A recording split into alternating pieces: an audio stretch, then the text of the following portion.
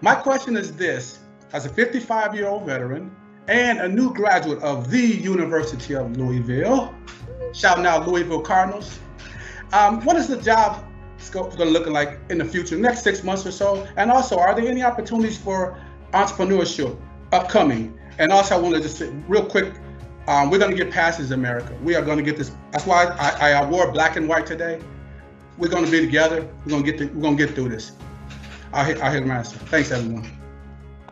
Well, gosh, Tony, thank you so much for your service to country. Yes, go Army all day, every day, right?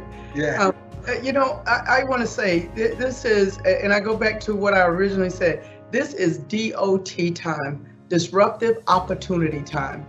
If you can look at a market and an industry that is being disruptive right now, that is where you want to focus, and that's where you want to look at perhaps getting some additional training if you don't have the training already.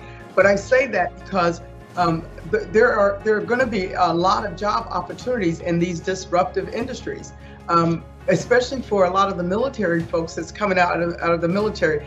I just met a guy 3 months before all of this happened. Met him at the Delta Airline Lounge, and now he is my new employee. Started June 1st. Wow. And this was just a meeting in the airport of a soldier in uniform working at the airport. And again, we're talking about disruptive industries.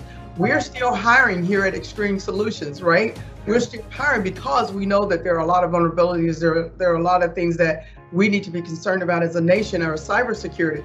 But more importantly, even as an entrepreneur, there are opportunities right now to partner with someone who's already in business, who's looking for partnerships for people with our skill sets that come out of the military. So maybe it's not a startup that you do. Maybe you join a business that's already in business.